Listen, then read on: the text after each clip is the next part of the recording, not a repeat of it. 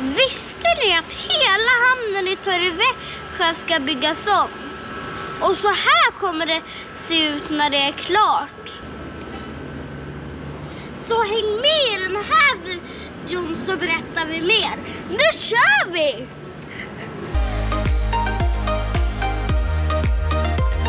Kom någon gång då! Här har det tidigare varit en stor parkering och en ganska tråkig yta. Och så här ser det ut idag.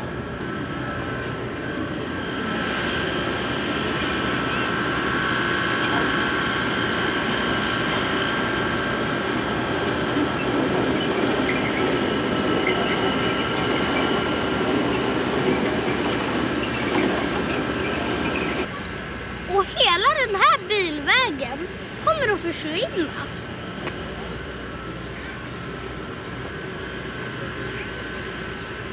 Och tivolit kommer vara kvar, men det kanske inte kommer se exakt likadant ut. Och marknadsstånden, de kommer att rustas upp.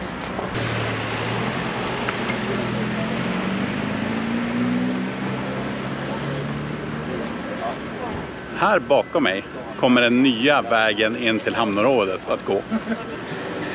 Hela den här gatan kommer att lämna plats för ett promenadstråk.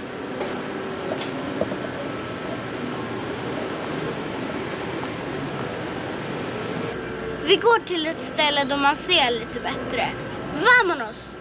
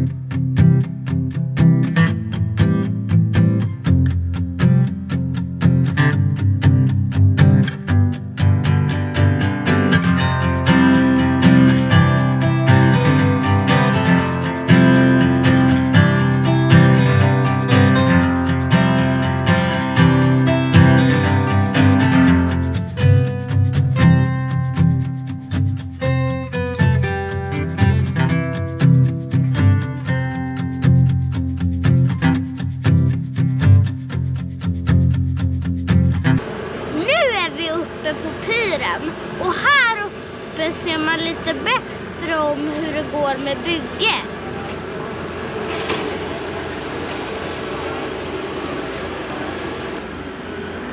Den här byggnaden, isfabriken, den är redan fixad. Men allt det här ska alltså fixas.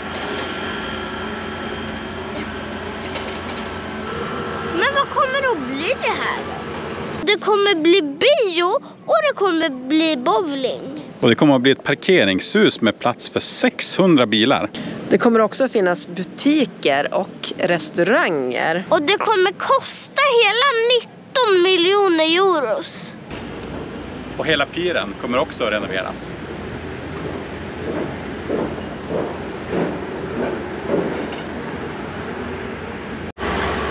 Och från den nya piren så kommer det att vara en nerfart ungefär här, ner till det nya hamnområdet. Men ska vi ta och visa lite före- och efterbilder? Ja, men det tycker jag. Ja. Gör det.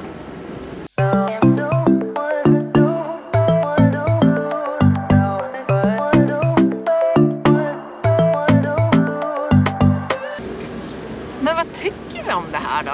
Alltså jag tycker det kommer bli så coolt att få se hur det blir och att det liksom kommer bli så härligt med lite restauranger och liksom lite finare. Ja, precis vad Torre behöver tycker jag. Ja, vad tycker du mamma? Verkligen, jag tror att det kommer bli jättefint, att man verkligen kommer att hänga här. Ja, för förut har det liksom känts lite tråkigt. Supertråkigt. Ja. Men nu tror jag det kommer bli jättebra. Ja. Men ni då? Ja. Vad tycker ni? Skriv gärna i kommentarerna. Men tack för att ni har tittat på den här videon. Hej då! Hej då!